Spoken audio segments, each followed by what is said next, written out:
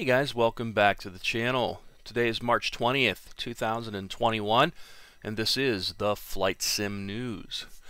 Once again, it's been kind of a quiet week when it comes to Flight Sim News. And the past couple weeks, I've really only been doing them once a week because there really hasn't been that much to talk about. But this week, there's a bunch of interesting news that I thought you guys may enjoy, so here we go. First up is the Stormbirds. Shamrock15 has posted a few different articles that I found interesting.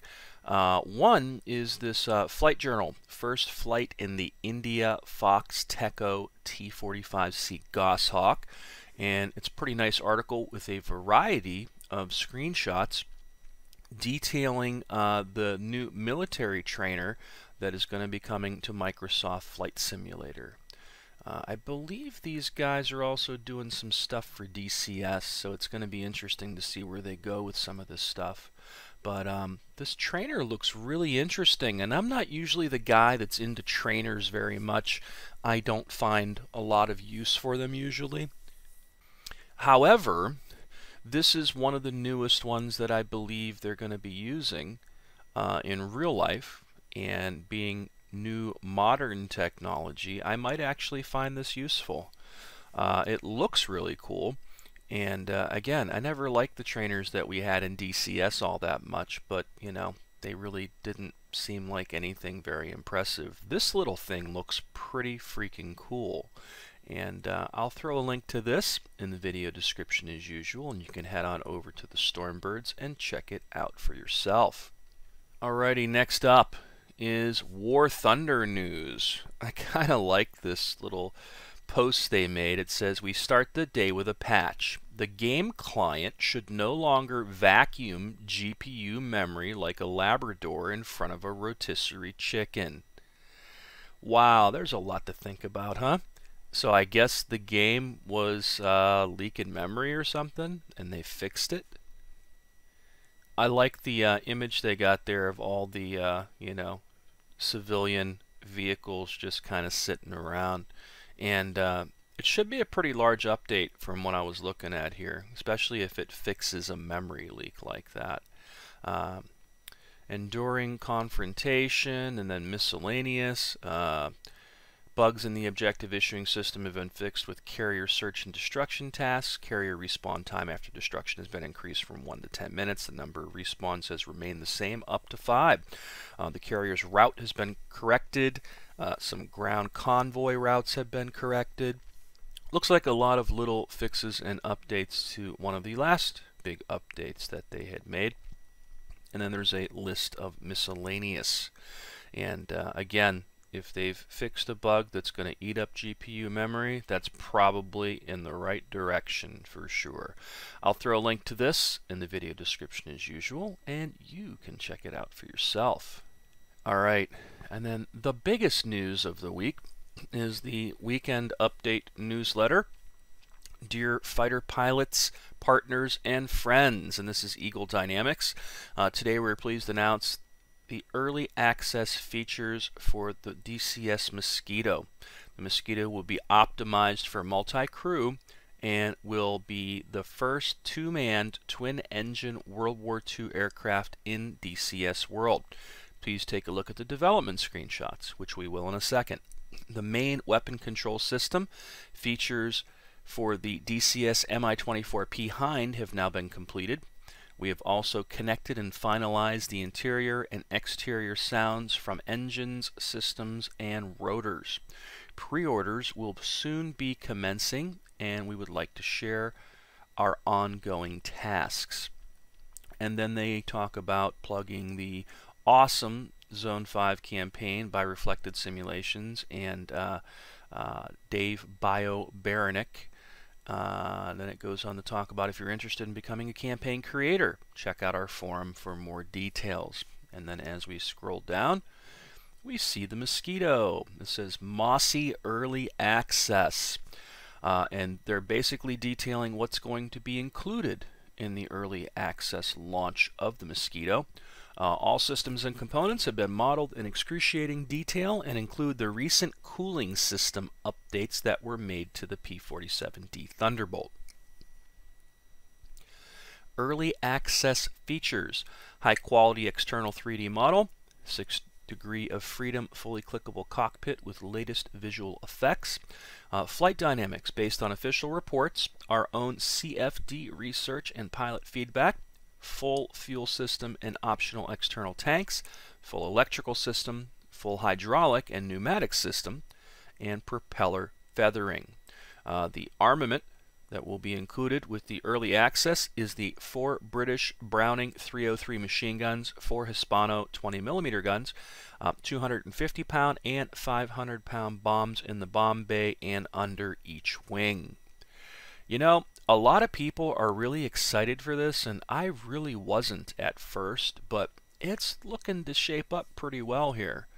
And then they go on to talk about the damage model for the Mossy considers internal wood structure of the airplane and uses each internal element of the aircraft: oil, air, hydraulic and cooling systems, engine, throttle, trim, and the airframe's main strength spars and stringers to calculate the visual damage. We are now able to consider all of these factors, which in turn enables us more accurately simulate damage to the airframe and the effects on the flight model. For example, damage to the wing skin will lead to a decrease in lift and cause more drag. Damage to the spar will cause strength reduction and potentially wing snap under certain strains. We look forward to sharing further progress. Please check out the development screenshots. And again, another shot. And then it goes on to say features coming after early access: rockets, radio units, historical accurate navigation system for World War II aircraft, and controllable AI navigator radio operator. That sounds pretty cool. When the Mossy becomes available in early access, we will be considering feedback from the community and working on the next stages of development. Mi-24P Hind development report. This is the one outside of the Apache and the Kiowa that I'm looking most forward to. Actually, any one of those 3 could drop tomorrow and I would buy it. Love helicopters. We're currently improving in-cockpit reflections using our new pre-calculated ray tracing technique. The enhancement will be deployed to other modules in the near future. That cockpit shot looks pretty freaking amazing. And here we have an external shot. It says we are adjusting the sight line direction controls and missile guidance from the operator's seat. And then the next and last Hind shot is the operator AI features are being tested and debugging is going smoothly. Come on guys, get that thing out the door. I'm dying to get my hands on it. And then they go on to talk about the fantastic Zone 5 campaign from Greg and Dave Bio-Baranek there from Reflected Simulations and former Tomcat Rio instructor, etc., etc. And that pretty much wraps up the weekly report from the guys over at Eagle Dynamics. So that's some fantastic news. I'm really looking forward to that Hind. And you know what? The more I look at the Mosquito, the more I'm kind of like, maybe I would buy that. We'll have to see. Depends on how much it's going to be at early access. If they have a decent discount on it, I think I might jump in and check it out. Something different, that's for sure. As usual, I will throw a link to this in the video description so you can check it out for yourself. And the screenshots that they were talking about are here over in the screenshot section over at the Eagle Dynamics Digital Combat Simulator.com website. And here are those screenshots a little more up close. Wow, that looks good, especially with those new clouds. I have fond memories of the old digital integration Hind in Apache Sims. So this should be really, really interesting. Look at that, man. Holy crap, is that amazing.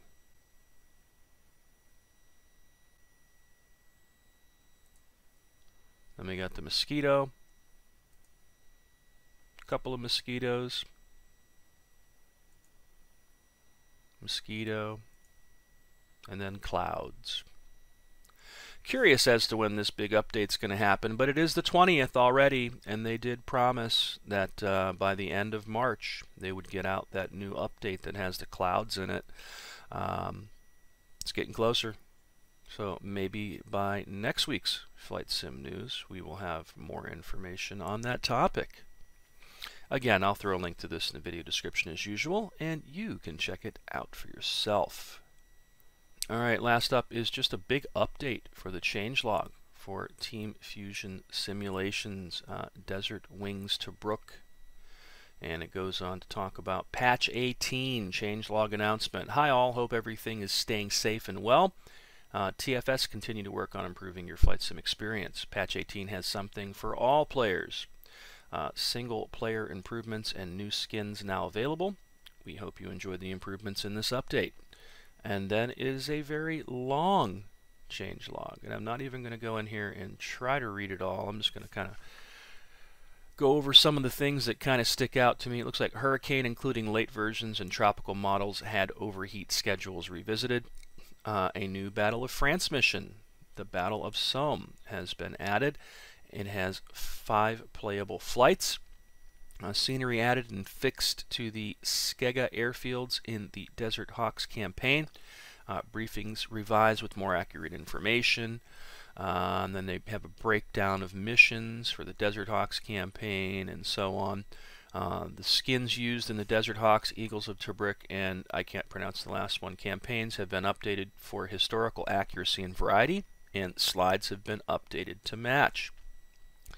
Playable squadrons in the missions, Attack of the Eagles and the Kampf have been altered for historical accuracy.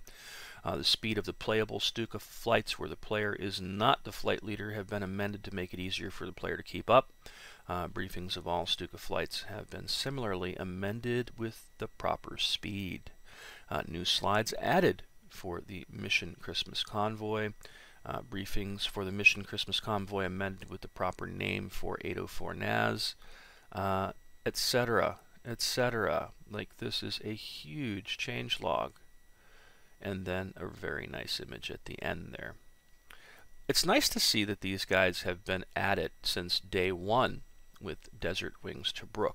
You know, I've seen a lot of people be a little overly critical of this, and even myself at times I look at it and the user interface is terrible because it's based on that old code from the older Stormbirds series. But the simulation itself is solid.